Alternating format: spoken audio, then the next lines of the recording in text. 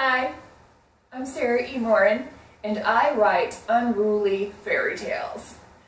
And I'd like to share with you a poem I wrote called Rapunzel the Hairbrained.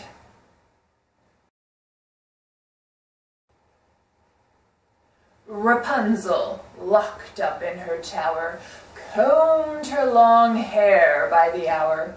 Her beauty rare, her figure lush, her main companions comb and brush, and of course the witch, who they tell us was a mother overzealous to guard her child from the world, preferred to keep her groomed and curled, safe above all human touch save her own, so as such her daughter learned no useful trade but how to crimp and primp and braid. One more skill Rapunzel had, her profession of a human ladder, but no great purpose, no true friends, just a bounty of split ends.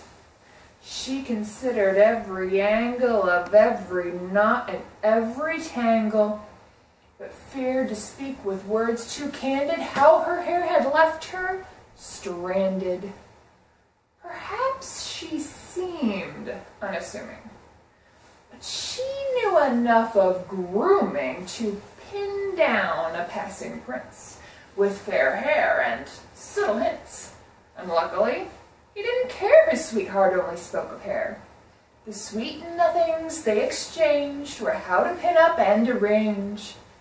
The witch, of course, was much offended when down long hair the prince descended. She ignored Rapunzel's tears, dug in the drawer for rusty shears, hacked up her hair with a snip, snap, snip, and sent the girl on a one-way trip, and took the hair that she had shorn and chucked the prince into some thorns.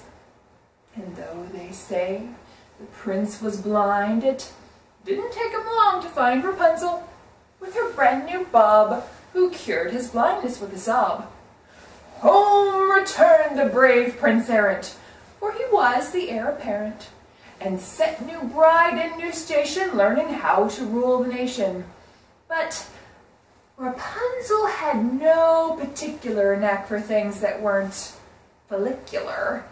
She failed at manners, failed at speech, no matter how hard her tutors did teach, raised only to value hair she didn't know, and didn't care to master any other trade but how her coiffure was displayed. The prince, he didn't dare complain. He'd picked his bride for length of mane.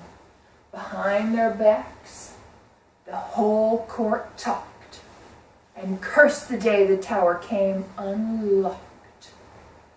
Though, as a ruler, she was appalling. In due time she found her calling, and became a great practitioner of shampoo, dye, and fine conditioner. She befriended other princesses by styling their noble tresses. She never became a politician, but became the royal beautician, and bound the kingdom's wounds and woes in ribbons, flowers, pins, and bows. Instead of a queenly vocation, she found her use in decoration. Hair, they say, is woman's glory. Is that the moral of the story?